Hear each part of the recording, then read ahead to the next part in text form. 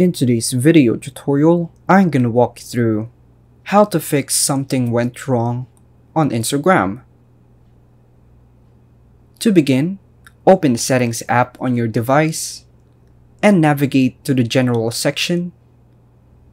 Once there, tap on iPhone storage and select Instagram from the list. Our goal here is to offload the app.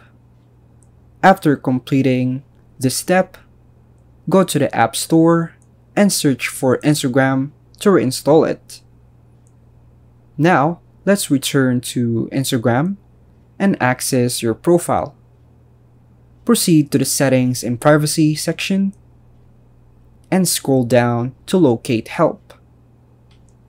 Tap on Report a Problem and choose the option to report a problem without shaking.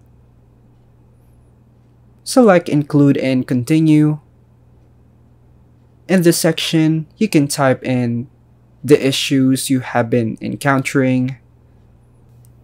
And that's all for now, folks. Thanks for watching.